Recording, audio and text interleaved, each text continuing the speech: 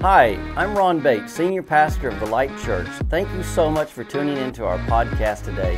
I hope this message inspires you to love God, love people, and shine His light.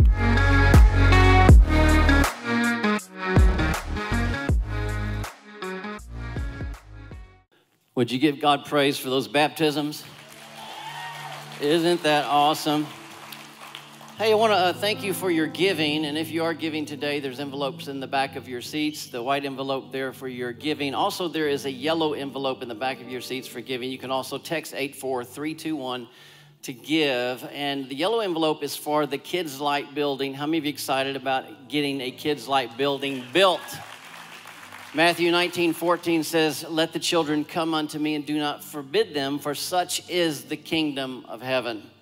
You know, I'll tell you, this has been something on my heart, our heart, for a long time to get this Kids Light building built. And I tell you, you know, when you look at the time, the social climate, and just the time we're living in, we need to instill in our children, let them come unto Him. Amen? And I'm excited about that. And as you know, we've had some challenges with permitting. The building's going to cost about $1.4 million, but you know, we've already had $260,000 come in towards the building.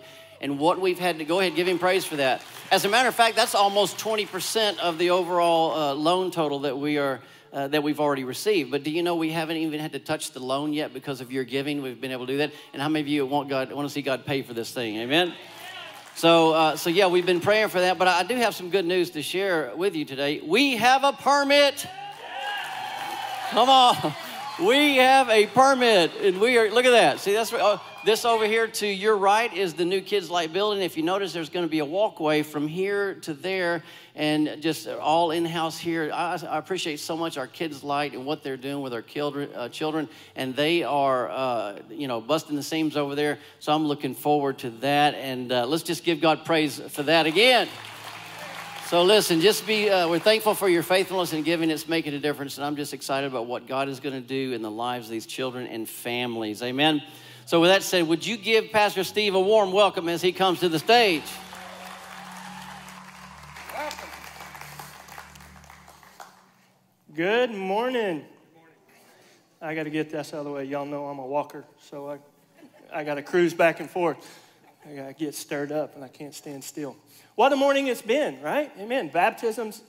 One of these days, I'm gonna tell Jim he's got the day off so I can do baptism. So that's one of the coolest things that I love doing baptism. What an honor it is, and what an honor it is to get up here and share the stage and share the word with you guys. Pastor Ron, Ava, thank you for having me up. What an amazing honor it is to sit under you guys and get to share the stage with a great teacher like Pastor Ron. So. A good pastor takes who comes up here very serious. I don't know if y'all know that or not. They're not going to just turn it over to anybody. So the fact he's had me up here 2 or 3 times, I don't know. Well, but I'm honored to be up here. So thank you guys. I appreciate it. And you know, he started a series last week called "Solid Ground: Standing Stable in Unstable Times." And what a timely message I think we need to hear, because turn on the news and you'll see some unstableness. Turn on the news, you'll see some craziness. Read a paper, whatever. Just go out in your front yard and talk to your neighbors. You'll hear about all the crazy that's going on, right? And it's crazy. Some of it's just complete lunacy, to be honest. Things that I never thought I'd see in my lifetime. I gave up a long time ago saying, oh, that won't happen, or that'll never get passed, or we won't have to deal with that. I gave up. I got proved wrong too many times, so I just quit saying that. Okay, but here's the deal. There's been crazy wave after crazy wave after crazy wave since the beginning of time. And there's been chaos. There's been turbulation. There's just been everything that could possibly go wrong has always been going wrong, right? But one thing has stood still, stood firm, stood standing, has not wavered, has not changed. Our Lord and Savior, Jesus Christ, our God of miracle, right? Amen. So He was the same yesterday, today, and forevermore. Doesn't matter what kind of crazy the enemy can stir up to try to crash against the house. He's still standing, right? Amen. So what a great message and how to do it. And Pastor Ron did a great job of illuminating the need for a solid foundation, whether you're building a house or you're building your life.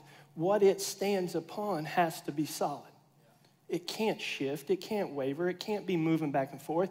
It can't seem okay at one moment, but what is on the inside will actually decay and not be able to stand the test of time. So I might get through a little bit of it okay, but then when what's underneath, and it looks okay on the surface, but what's underneath starts to crumble. Then what I'm standing on starts to wiggle. And then the next thing you know, I'm all over the place, right? But he taught us that the Word of God is truth. There is no other truth. There's nothing that can come against it. There's nothing that can argue against this. The Word of God is truth. It is that solid foundation. And Jesus, it says, the Word became flesh and the Word dwelt among us. He is the Word. In the beginning was the Word was flesh. Amen. The Word was with God, okay? He's our rock. He's that solid foundation. So he pointed us to that, and that was the great thing. So where do I stand? What will stand stable? This word hasn't changed since it was given to him. So it hasn't changed. It can't be disputed. It can't be argued against. It can't be proven wrong. It's stayed the same, right? Okay? So stand on his word. Okay, got it. Well, I need to stand on his word. Well, I've got young kids. Most of you guys know we got 3 young kids, and, we're teaching them not to run out in the road, to stop at the edge of the curb and look. Do kids always listen? No. Have we told them time and time again, this is where you stand. Stop here, and you'll be safe. Stop here, check it out, see what's going on. If you stay here, you'll be safe. No, we want to, they run right, especially Josiah. He just, right on up there, and I'm snatching him by the arm in the parking lot, going to Academy yesterday. Stay here, and boom, there he goes. I'm like, catch him by the shirt right before a car comes. Okay? Does he know? Have I told him? So it's not enough to just know where to stand. There comes a point where I've got to make the choice and take the actual action and put my belief into work that if I stand here, I'll be safe. There's a time that it comes, I've got to, okay, so you tell me this is the truth.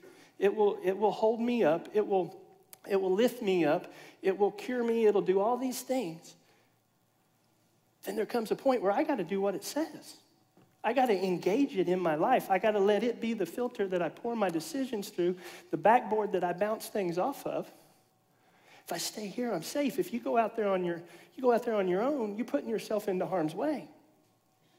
Amen? So there comes that point, and so that's what we're going to talk about today. I'm calling today's message Standing Firm. Standing firm, standing firm on solid ground. That helps us what keeps us stable in unstable times. Father God, we praise your holy name. We thank you for today. We thank you for this opportunity to come sit at your feet. To let your word work on us. To let your Holy Spirit guide us and direct us and reveal all truth. Your word tells us that the Holy Spirit is there to reveal the truth to us. Have your way today, Holy Spirit. Let your transformational power go to work on each and every one of us, starting with the speaker to the hearer. May it be your name that's lifted high. May it you that be the one glorified. Father God, have your way in this time. Do with it only what you can do. In Jesus' mighty name, amen. Okay, so how do we stand firm? If you'll flip over to Ephesians 6, very popular verse. We've heard lots of times, but it's going to kind of set the stage. Ephesians 6, starting in verse 10, says, finally, be strong in the Lord and in the strength of his might. Okay? See, when I stand on his word, then I'm standing in his might. I'm standing on his strength. Because quite frankly, it wouldn't take a very big wave to come in and knock me down and sweep me back out to sea by my might. But when I stand on his word, when I stand in what he has said, do, don't do, when I stand in what he has said for me, then all of a sudden, I just get this picture of him behind me, holding me up. Amen? Or like the father that's in the pool trying to coax the kid to jump off. Don't worry, I got you. So in this raging sea that's crashing against my shores, I see him going, don't worry, I got you. I got you. Okay? Because it's by his might. Put on the full armor of God so that you will be able to stand firm against the schemes of the devil. For our struggle is not against flesh and blood, but against the rulers, against the powers, against the world forces of this darkness, against the spiritual forces of wickedness in the heavenly places. Therefore, take up the full armor of God so that you will be able to resist in the evil day, having done everything to stand firm. When I take on the full armor of God, and that's a whole nother teaching, we know, but whenever I take and I take all that he has for me, everything that he's provided me, and that's what I decide to walk in, not just take a little bit, well, I like this, and this is convenient for me, but I'm going to do it my way over here. No, all that God has for me. When I take that, there's no wave that's going to crash against me that's going to take me down. Okay? Okay, we're just kind of setting the stage here.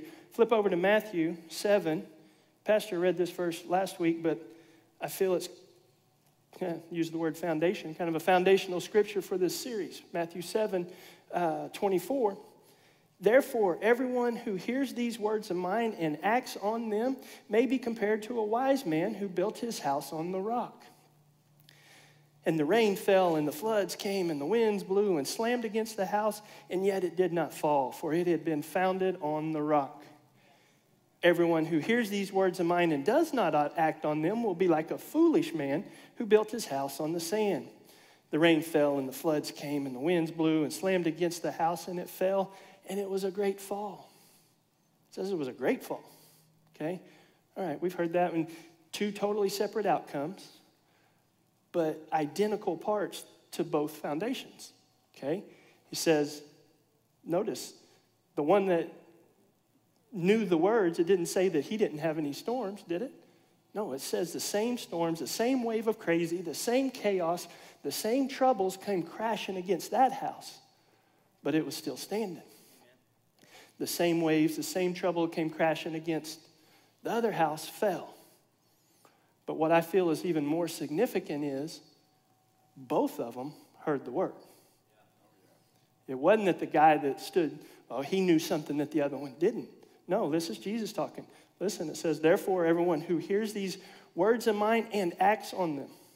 Or, verse 25, everyone who hears these words of mine and does not act on them. So the one can't play stupid. The one can't say, well, I didn't know that that's what I was supposed to do. It's the same word of God that both of them heard. But one of them chose to activate and say, no, I'm going to stand. I'm going to act it out. I'm going to abide by it. I'm going to live it out. What's going to come at me, and it's going to come at me. There's times that our harbors are calm, that there's nothing raging against us, but the stuff's going to come. It says that we're battling against spiritual forces. It's 24/7. Okay? But the one that said, you know what? I hear this. I believe it. I believe it's true. I know that I know. I don't understand it all, but I believe it. So I'm going to act upon it. The first thing I've got to do, if I'm going to do this, first thing I got to do is understand and make the decision that this is the literal word of God. It's if he's sitting knee to knee, face to face with me, and he's talking to me. The word tells me it's alive, it's active, it's talking to me. And he says where my little pea brain doesn't get it, he's going to put the Holy Spirit on the inside of me to reveal the truth to me. So if I can't play stupid again, because the author is inside of me going, no, this is what that means. Right? So, therefore, I have to believe that.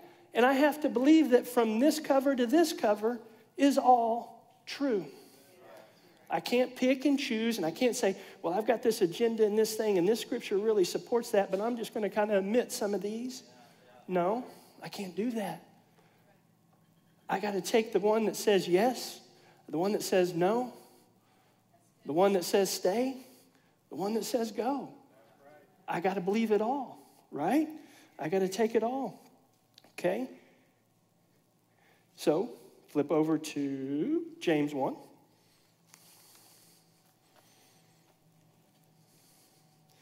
James 1:25. But the one who looks intently at the perfect law, the law of liberty, and abides by it, not having become a forgetful hearer, but an effectual doer, this man will be blessed in what he does. Okay? The one who looks intently upon it. The one that says, what should I do here? How should I do this? How should I treat my wife? How should I treat others? What should I do? Where should I go here? Should I start that ministry? The one that's going to say, you know what, I'm going to look in here and figure out what it says. Because I've decided that this is the backboard. This is the thing that I'm going to bounce everything off of. I'm going to go in here and I'm going to look intently. I'm not just going to hear it on Sunday and then walk out of here and forget what it said. Right? Pastor talked last week about the guy looking in the mirror and walks away from it and goes, wait a minute, what do I look like? Okay? I can't say that this is what I do and this is what I believe if I don't then therefore act upon it. Okay? I can buy some cowboy boots and a cowboy hat and say I'm a cowboy. You can probably tell by looking at me I'm not a cowboy. Okay? So if I say I'm a Christian and I say Jesus is my Lord, then I need to start walking like it. I need to start acting like it. I need to start making some decisions based off of what he says. Amen? Okay. And see, but here's the deal. My obedience and I don't have a part to play in his truth. His truth is not dependent upon my obedience. His truth is truth. Whether I choose to accept it and activate it or not, his truth is truth. But it's whenever I say, you know what?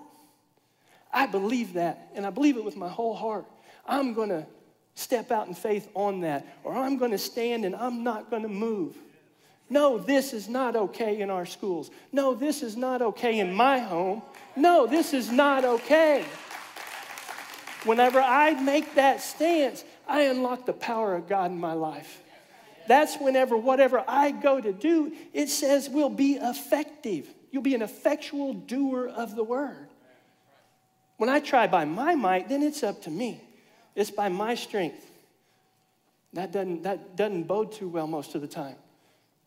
But whenever I do it based on his word, it will be effective. And it says, I will be blessed. Do I believe that scripture? Do I believe the other ones? Do I believe that one? If you do what I say and how I say to do it, you'll be blessed. I got to believe that one too, right? That one kind of sounds like a good one to believe. I'm liking that one, right? Okay, so I've got to take the whole thing and I've got to bounce it.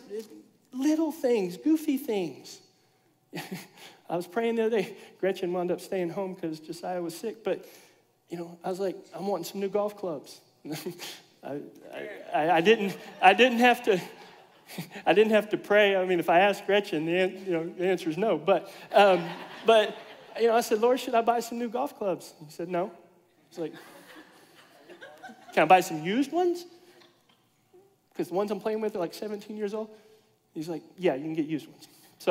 So I'm like searching eBay every day. Like, I haven't told Gretchen the thus saith the Lord yet, but okay. But a good example is King David. Okay, we all know King David, great figure from the Bible, anointed king at a young age, killed a giant, made commanders of an army that was one of the most successful ever in history, right? And we read, before he went into battle, what would he do? Every time he would seek the Lord. He would say, Lord, should I pursue? Will you give them into my hands? Will we be victorious? And he says, yes, pursue. I will give them into your hands. He goes, victory. Imagine that. Wait, this time don't go this way. Go around the mountain and come at them from the other side. Okay, come around from the other side. Victorious, yay. Okay. He sought the Lord. He intently said, what does the Lord have to say? And then he did it. Pretty simple formula, really. Easy to say, hard to do sometimes for us, isn't it? But he followed that pattern, and he was undefeated. One of the most victorious soldiers of all times. But what I didn't see him do, I don't have this whole thing memorized, I'll admit you. And correct me if I'm wrong, Pastor, but I didn't see him stand on the rooftop one day and go, hey, there's a beautiful naked woman down there. Hey, Lord, what do you think about me going down there and having affairs with her? That's my friend's wife, by the way. Do you think I should go down there and just take her for my own? Is that in there, Pastor? I don't see that part. He didn't stay on the curb, did he? He went out and ventured out on his own. And that event was if you study David's life, he has these miraculous highs and some idiotic lows. He has some, how is this guy this awesome and this stupid? It doesn't make sense. But it was because he did it by his flesh.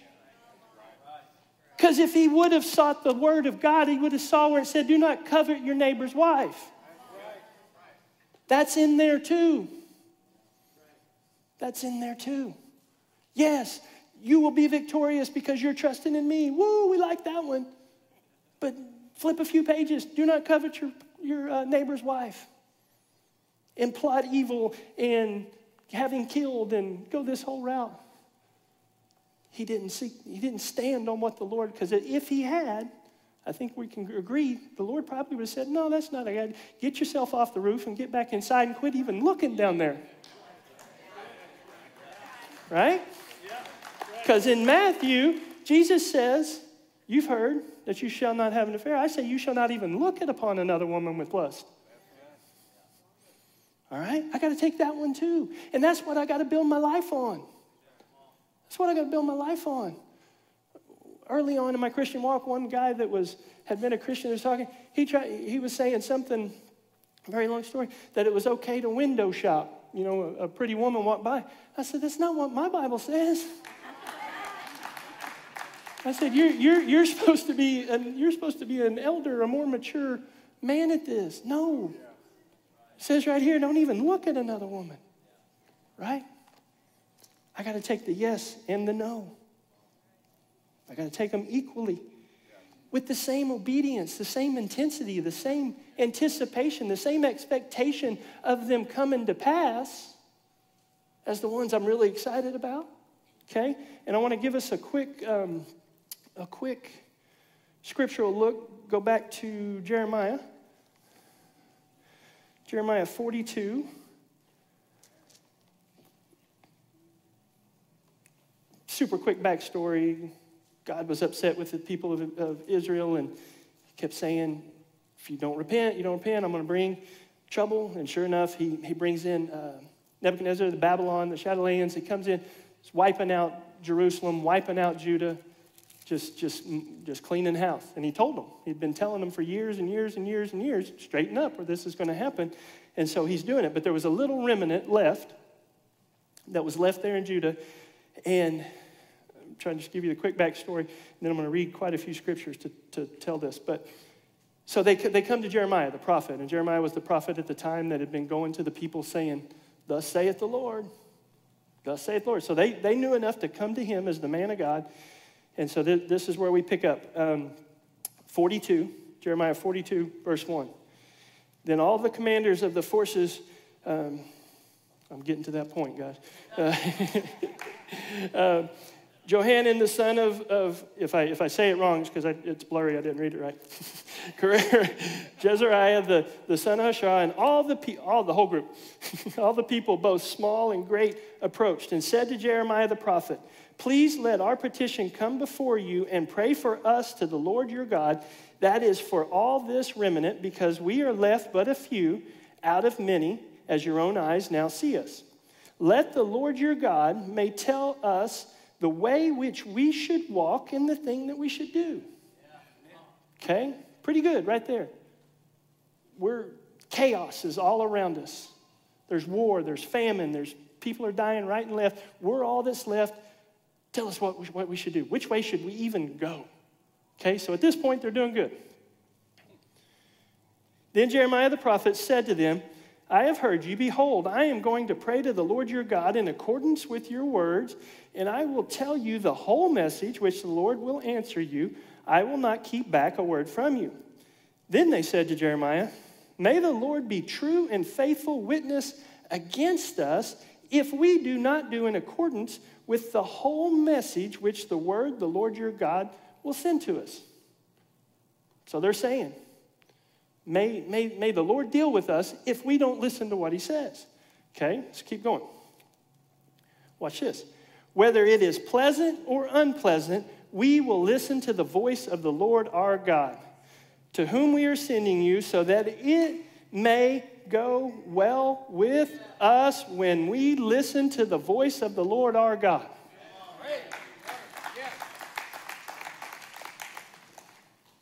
Lord, tell us what we should do, which way we should even walk, and whatever you tell us, pleasant or unpleasant, we know it's going to go well if we listen to it. We know it's going to go well. Okay? I'm going to skip around and, for time's sake, jump down to 9.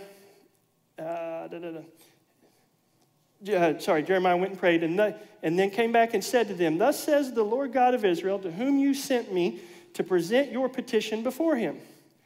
If you will indeed stay in this land, then I will build you up and not tear you down.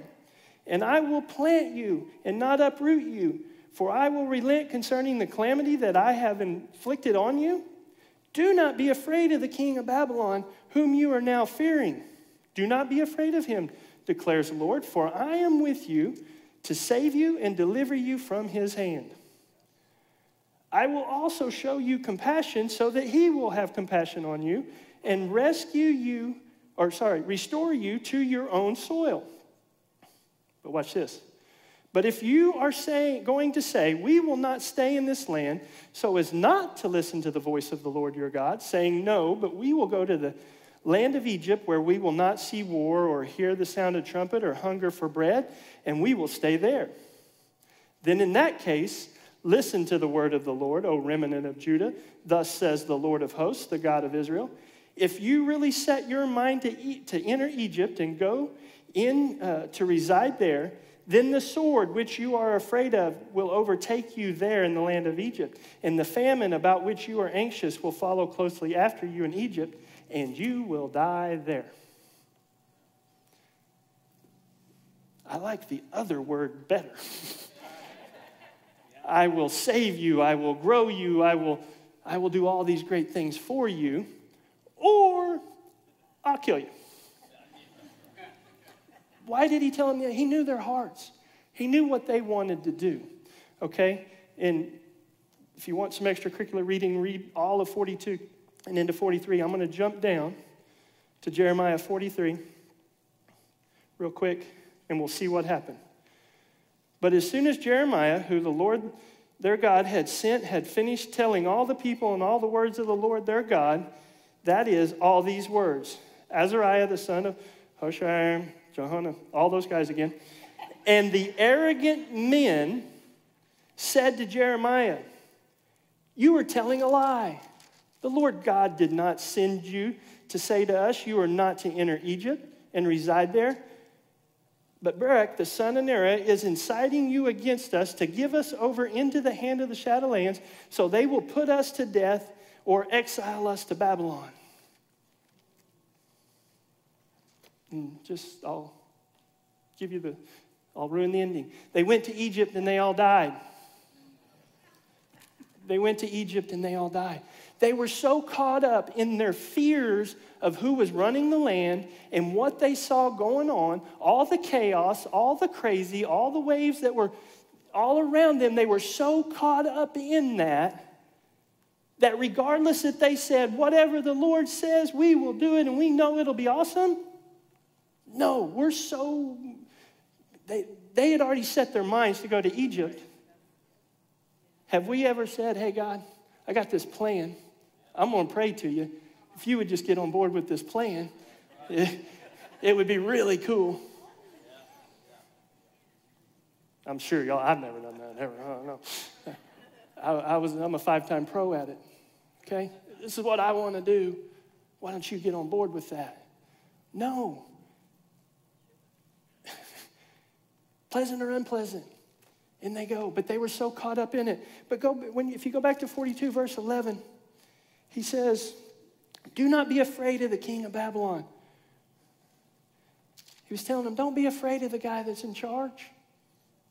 Don't be afraid of all the nonsense going on.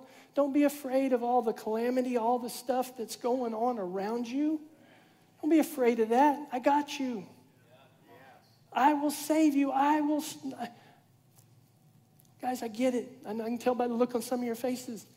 Steve, it's crazy out there. I know it is.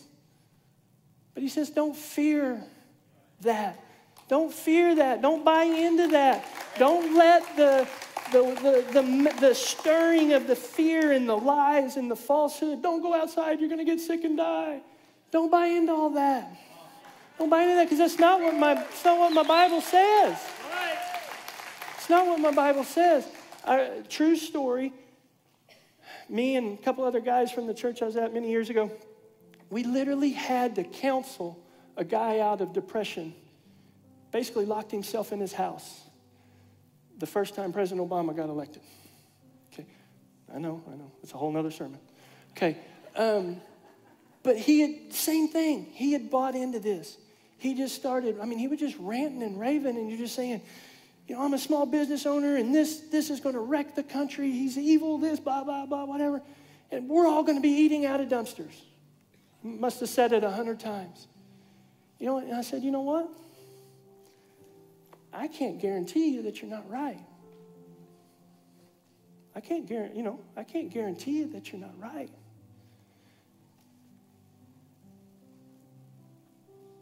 But here's what my Bible says.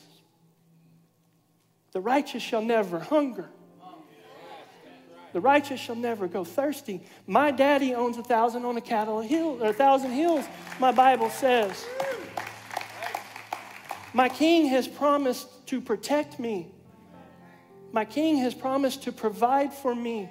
Those who call upon my name and trust in thee, Lord, shall never hunger. My Bible tells me stories about when God's people were hungry. Bread fell from the sky. Birds dropped meat on the ground. So I told him, I said, you know what? I can't promise you that that's not the case. He never promises the big golden American dream. But what he promises me is if I go to that dumpster, there's going to be some food in there. Okay? My God's going to take care of that. So it doesn't matter. It doesn't matter what's coming on us. It doesn't matter what we're facing. And here's the thing, guys. Like I said earlier, my obedience doesn't sway the truth. My understanding doesn't sway the truth either. I might not have to understand how it's going to work. He never says, oh, when you figure this out, I'll do it. No, he doesn't say that. He says, trust in the Lord. Yeah. Trust in the Lord. And just like in the verses in Matthew, the waves are going to come. It's not a matter of whether the waves are coming or they're not coming. It doesn't matter. They're going to come crashing. And they're going to keep coming crashing. And they're going to crash. But when I stand in his might and I stand on his truth and I choose to base my life upon what his word and what he tells me, when I choose to do that, I'm going to still be standing. I'm going to still be standing. It would have appeared that the wave of death had crashed over my Savior. It would have appeared that way. But when that stone rolled back and that wave washed back out to sea, my Savior's still standing. Amen? Amen. My Savior's still standing. So when he tells me, yes, all right, Lord. When he tells me no, all right, Lord. Now let me stay on the curb. Let me stand where you told me to stand. When he says go, all right. When he says stay, see, that's the trouble. That's the one I have trouble with. Wait. Be still. Oh, but Lord, you know me. You created me. You made me to be a doer, a mover, a shaker, a goer. Clear the path. Well, I want you to wait. No. I'm not good at that. He says, I know. That's why you need me. I need you to sit and wait. And if you do, it will go well for you. I've tried it. I've put myself out in harm's way, and my house fell. Amen. So whatever you got going today, whatever's coming crashing against you, don't let fear knock you down. Don't let, and it might not be a bad thing. It's just a simple thing. Should I make that career change? What do you say, Lord? What should I do? Should I start that ministry? Should I serve in this ministry? Should I do this? Should I give to that? Should I buy new golf clubs or not? See, I like the yes there. I wasn't so crazy about the no. But it's the same. It's his word. I promise you, if I'd have went out and bought new golf clubs, it probably wouldn't have gone well for me. We got a big couch, but it's not that comfy. I'm picking on Gretchen because she's not here. But here's the other thing, guys. Maybe your harbor's calm. Maybe there's no storms crashing against right now. Awesome. Praise God. Enjoy the time. Stand up bright and tall and let your light shine all the way out there for all of those lost at sea to know where the safe harbor is. Come here and you can find stability. Come here, you can find peace. Amen. Will you guys stand with me?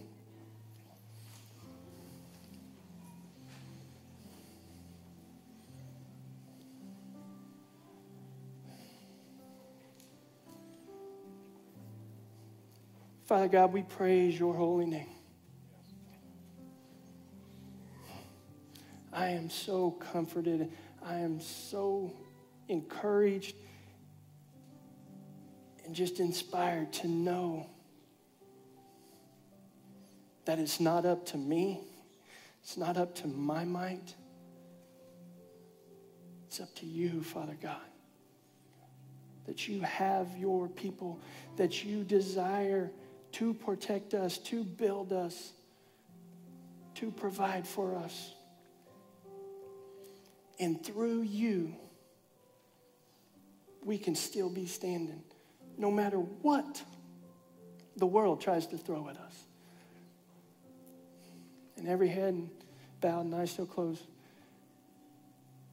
If you're here today and you say, man, I've been standing on some unstable ground. The things that I've based myself, what I stand on, they're not proven to stand the test of time. And it's overcoming me. Today, you can step over and stand on the rock. Or maybe you knew, like my children, you know to stand here, but instead you've put yourself out.